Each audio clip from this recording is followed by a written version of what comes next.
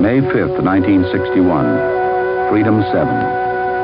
The United States took the first small step on its journey to the moon.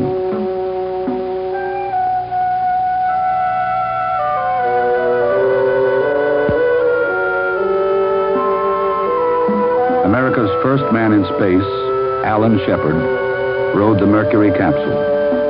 Lifted to 116 miles by the Redstone rocket's 78,000 pounds of thrust. 10 years later, the launch vehicle is Saturn V, with a thrust of 7.5 million pounds. On January 31st, 1971, the crew of Apollo 14 would leave Earth on their mission to the moon. The man who began our first decade of manned spaceflight would command the mission that would close that decade. Alan Shepard. With him, Stuart Roosa, who would orbit the moon alone while Shepard and Edgar Mitchell explored its surface. Their destination, a rugged area of lunar highlands called A.F.A. Mauro. Apollo 13, aborted as it neared the moon, had been unable to land at this site. Now, we were trying again. But why A.F.A. Mauro? What happened to the moon during its first billion years, a period erased on Earth? How do the Earth and moon differ in overall composition? By visiting A.F.A. Mauro, we hope to sample the very bedrock of the moon, material very different from that so far collected, material perhaps dating back to the beginning of the solar system. How can you think of the soil being 4.5 billion years old when the igneous rocks which presumably underlie it are only 3.5 or 3.7 billion years old? This, I suppose, will be dramatically refuted or confirmed at the Apollo 14 mission when they actually visit A.F.A. Mauro. Most of the activity is associated with one place on the moon, and we have tentatively located that place in or near the crater A.F.A. Mauro.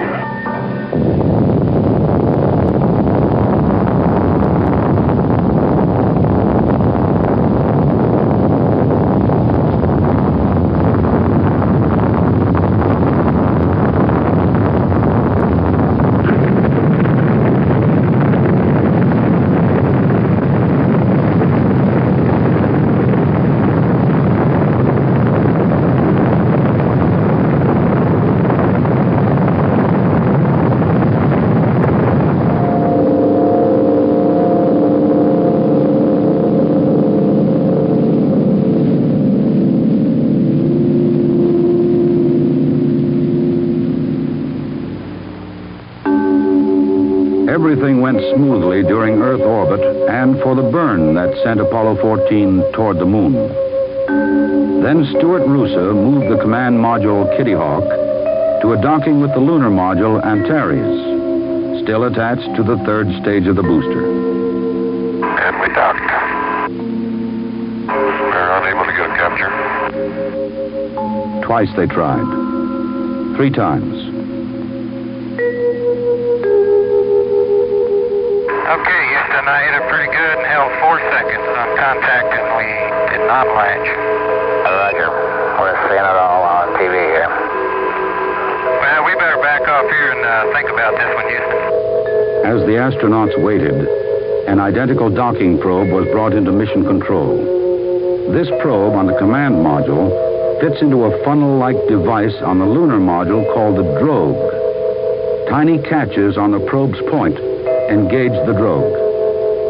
It was these capture latches that were not holding. In space, the astronauts tried a 4th time. And a 5th. No latch. No latch, Houston. Roger. In space, on Earth, they searched for a solution. Then, on the 6th try, I believe I got a hard dock, Houston.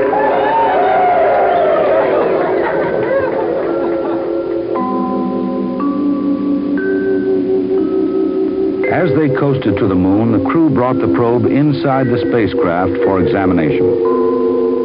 On Earth, the probe was tested and retested, for we had to be sure that the probe would work for the most critical docking, as Shepard and Mitchell returned from the lunar surface.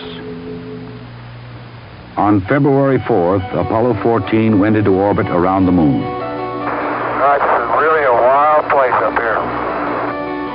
As Apollo 14 was on its first orbit, the third stage of the booster smashed into the moon at its planned target point. Its impact picked up by the seismometer left by Apollo 12. The structure of the moon's interior is one of the major mysteries of lunar science. Now another piece was added that could help solve the puzzle. Later that day, Shepard and Mitchell climbed into the lunar module Antares and undocked prior to descent. And we're free. Beautiful. Very good. But as they checked out the lunar module, a problem appeared. An erroneous abort was being signaled on board Antares and in mission control. Should this occur during the landing burn, Antares would abort automatically, and the landing would be off. The mission control team had 2 hours, the time of one lunar orbit, to find a solution. Flight controller Dick Thorson diagnosed the trouble as a loose particle in the abort button.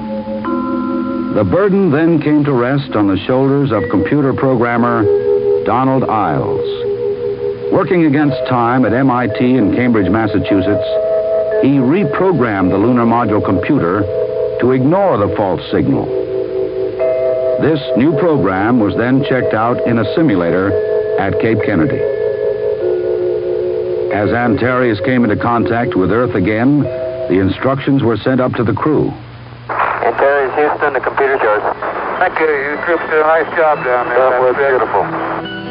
Less than 10 miles above the lunar surface, Shepard and Mitchell swept across the landing site. And Antares, Houston, your go for Mauro. It's a beautiful day to land at Mauro. Then, another problem. The landing radar, which would tell them their altitude above the lunar surface. On radar. On radar. Antares, Houston, would like you to cycle the landing radar breaker. Okay, good cycle. Okay, I would like to accept the radar. Bridging. Oh, great. Great. Oh, that was close. Okay, and monitor descent fuel. I'm starting the camera. 10 seconds to go.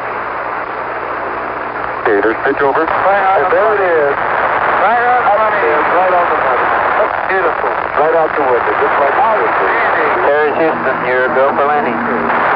Cone Crater, a major objective of this mission to A.F.A. Mauro. A hole blasted in the moon's surface eons ago that could provide a scientific clue for the history of the moon, the Earth, and the solar system. Right on schedule. Right on schedule now. One by Cone Crater right outside to my right. We think that the A.F.A. Mauro area was formed from material thrown out by the impact that created the Imbrian Basin to the north. If this is the case, we could get samples torn out from as deep as 60 miles in the lunar crust. All in all, the A.F.A. Mauro material should contain a great deal of new information about the early history of the moon, and thus help us to better understand the formation of our own Earth. So you're through 300 Okay. Okay, I'd give it a few clicks. You're through 200 feet. 5 feet per second. That looks good. No metal here. 9% fuel looks great. Okay, looks like you're going right over the metal of triplet. You're 170 feet out, 2 feet per second down, 8% fuel. You're looking good.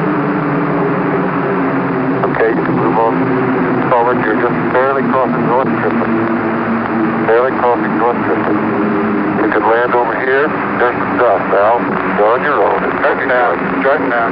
okay. There's good dust. Okay. Down. Looking great. 60 seconds. 40 feet. 3 feet per second. 30. 3 feet per second. Looking great. 20 feet. 10. 3 feet per second. Contact now. New stop.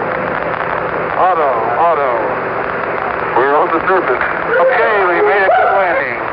Roger, Antares. 5.5 hours later, Shepard left the lunar module to begin the first of 2 explorations. Cutting down the ladder. Roger. 10 years later, 114 hours, 22 minutes after leaving Earth, Alan Shepard stepped onto the moon. It looks like you're about on the bottom step and on the surface. That's Bedford, old man. Okay, you're right. Alan's on the surface, and it's been a long way, but we're here. 4 minutes later, he was joined by Ed Mitchell. The last one is a long one.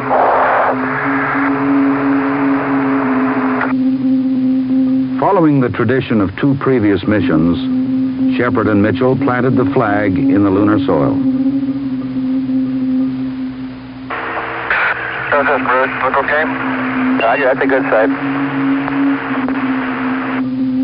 The next job was to load the Met, a rickshaw-like wagon the astronauts would use to transport their tools of exploration and collected samples. One of the big factors in lunar exploration is mobility. In Apollo 14, we had the Met, which let us move further afield than the previous 2 missions. In future missions, we'll use the lunar rover, a sort of moon-going dune buggy. This mobility will mean less time spent in getting from here to there and more time collecting scientific data. Okay, I'm going to stop here and rest for a minute now. This darn thing's heavier than I expected. Shepard pulled the Met while Mitchell carried the barbell-shaped package containing an automatic scientific station they would assemble. A station designed to continue broadcasting data to Earth for a year after men departed from Mauro. Okay, Houston, we're proceeding over a very fine grain regolith we described before. The heavens, that's a deep hole. Going down in a depression. A deep, very deep depression compared to what it looked like. Roger, you're visible from about the armpits up right now. Nothing like being up to your armpits in lunar dust. Finding a suitable site to place the scientific instruments was the next order of business. Shepard and Mitchell now began setting up the automated scientific laboratory. A small nuclear generator to power the array. The central station to transmit data to Earth. A seismometer to detect and measure activity on and within the moon. A series of 3 experiments to measure charged particles near the lunar surface. An independent experiment to reflect laser beams from Earth, enabling extremely precise measurements of such things as Earth-to-moon distance, the wobble of the Earth's axis, continental drift, and shifts of the Earth's crust. And a mortar to be fired by a signal from Earth sometime within the next year. The impact of its charges would be picked up by Apollo 14's seismometer. As a final exercise, Mitchell used the thumper, a device to explode a series of controlled shotgun-like charges. The vibrations from these detonations were picked up by a series of instruments he had previously deployed. With the instruments set up and operating, they headed back toward Antares, pausing on the way to collect samples. They loaded their 44 pounds of lunar material aboard the lunar module, and after 4 hours and 50 minutes on the surface, climbed back into Antares. As Shepard and Mitchell rested, Stuart Roosa continued his work from lunar orbit.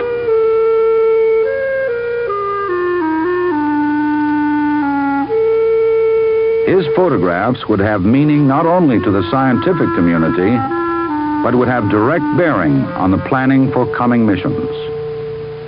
Yeah, it's nice to be up on a sunny day again. Yeah, it's a beautiful day here at Small Mauro Base. 12 hours, 40 minutes later, Shepard and Mitchell began their second exploration period.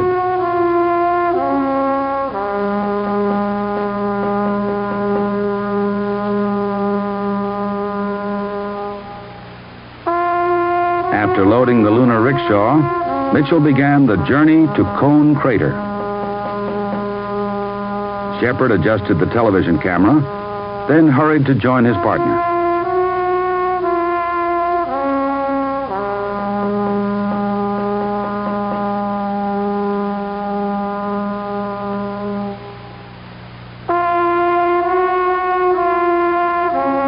Okay, Houston, we're headed just about toward the center of Cone Crater.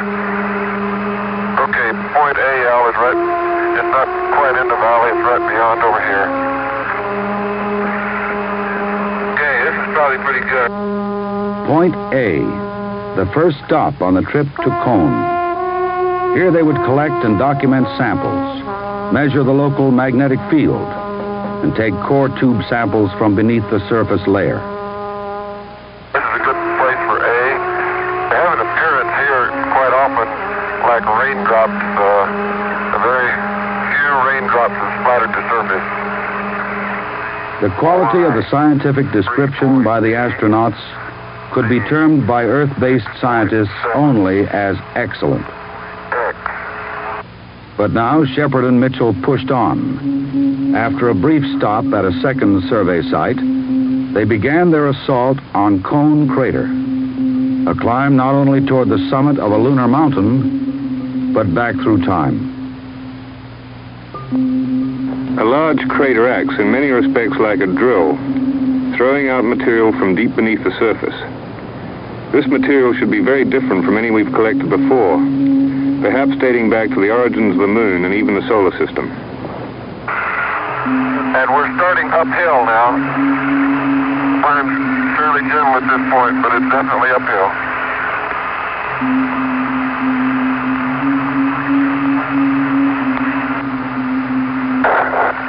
Why don't we pull up beside this big crater, Dave, take a break, get the map, see if we can find out exactly where we are.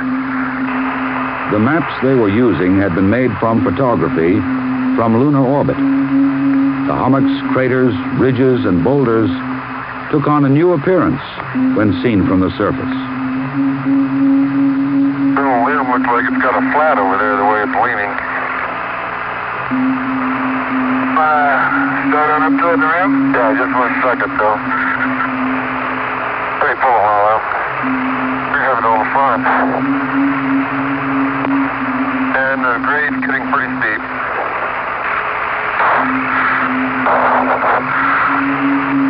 Al's got the back of the mitt now and we're carrying it up. I think it seems easier. Well, I tell you, we're really going to get a panorama. We got a tremendous one here, Houston, already. And we're not quite to the rim. But the rocks and boulders get more numerous toward the top here.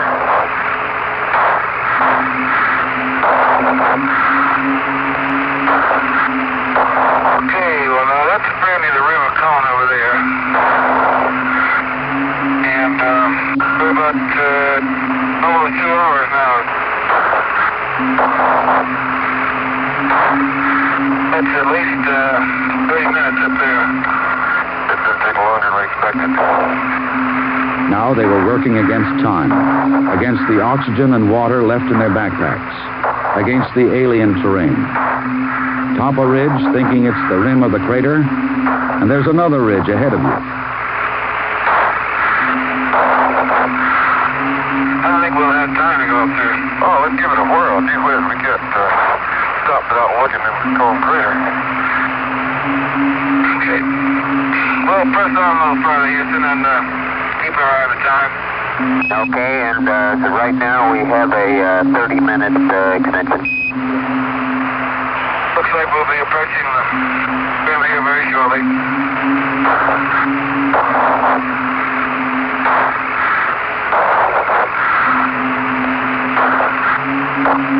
Okay, we better reconnoiter here. I don't see the crater yet. Agreed. Standing in a boulder field surrounded by rocks 10 to 12 feet long, the astronauts made their most difficult decision. With the concurrence of Mission Control, they stopped their climb, less than 150 feet from the edge, to begin the more important job of collecting samples. The crew had no way of realizing they were so close. It was a week after the mission before we determined this by photographic analysis. While they could overcome the terrain, they could not beat the steady drain of oxygen from their backpacks. In the terms of scientific meaning, the decision not to go on to the rim meant little. In human terms, a great disappointment. One of these boulders, Fredo, is broken open. They're really brown boulders on the outside, and the inner face that's broken is white. And there's another one that most of it is white. They're right in the same area. The white rock is of different composition to the Apollo 11 and 12 rocks. In fact, the chemistry of all the rocks that have been looked at so far is different to those rocks. Potassium and uranium are 10 times higher, which are the sort of values we might expect if the A.F.A. Mauro rocks represent ancient lunar crust, which of course is what we're all hoping. Again, it was time. Time to head back to the lunar module. Approaching the rim now. Coming in a 12-mile base.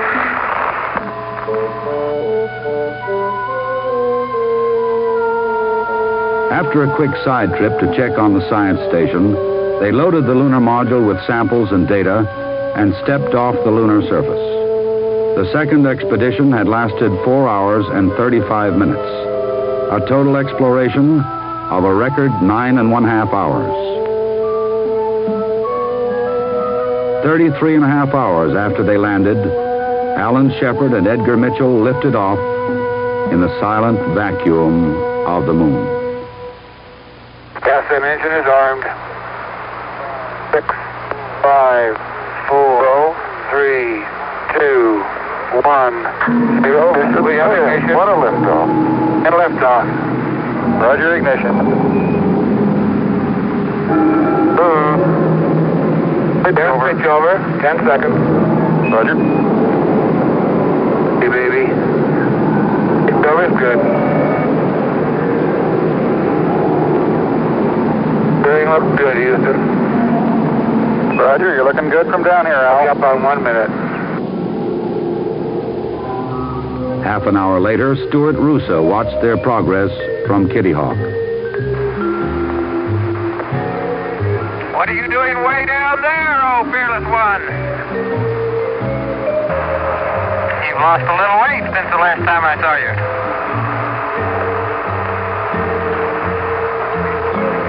Houston, Antares, the station keeping at about 100 feet, closing in a little more for the pictures of the service module and command module. Okay, I shall do a loop later. Okay, make it smooth. And around we go. Show us a little style. Oh, you look good. There I was at 240,000 coming over the top. That's our home away from home. Would you believe 360,000? Yeah. Kitty Hawk is doing an extremely smooth loop. We're sitting at 70 feet, watching him go around. He looks very clean. The inspection complete, Antares and Kitty Hawk moved together for docking. Apollo 14, this is Houston. Here, go for the docking. Roger, we got you.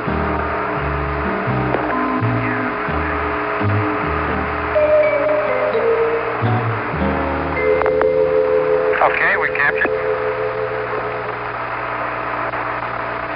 And we got a hard dock. A big sigh of relief being breathed around here. They transferred the gear from Antares to Kitty Hawk, buttoned up the tunnel, then jettisoned the lunar module. It would crash into the moon at a predetermined spot. Its impact, picked up by their seismometer, and the seismometer left by Apollo 12 over a year earlier.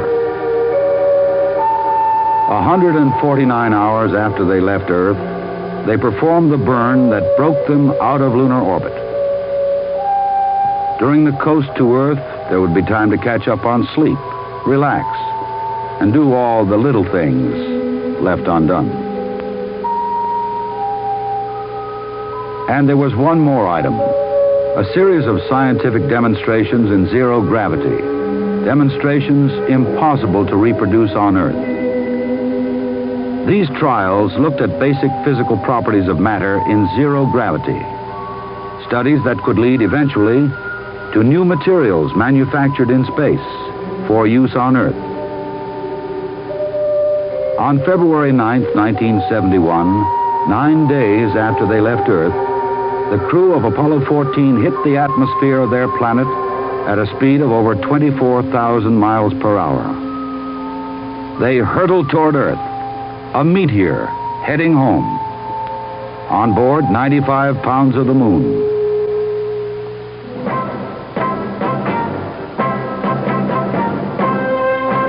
Extremely important. It relates to the question of why we're fooling around with the moon. It's really that the imprint of history, of solar system history, on the Earth-Moon system is centered on the moon for the first billion years.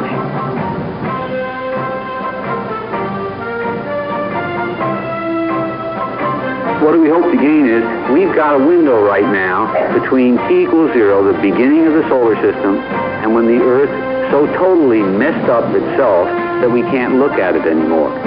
We'd like to look in there, and that window's on the moon.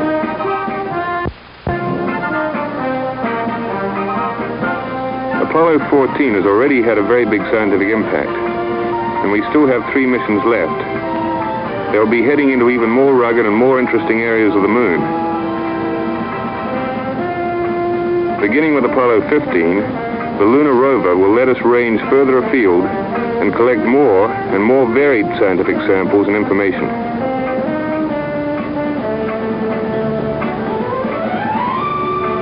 The study of the moon and how, for instance, elements and minerals are distributed in its crust will enable us to learn more about the process of crust formation on Earth, leading to a better understanding of the way that certain elements concentrate in the crust. Will we have had enough missions to the moon by the end of the Apollo program? Probably not. You can never have enough knowledge, but at least it's an excellent beginning.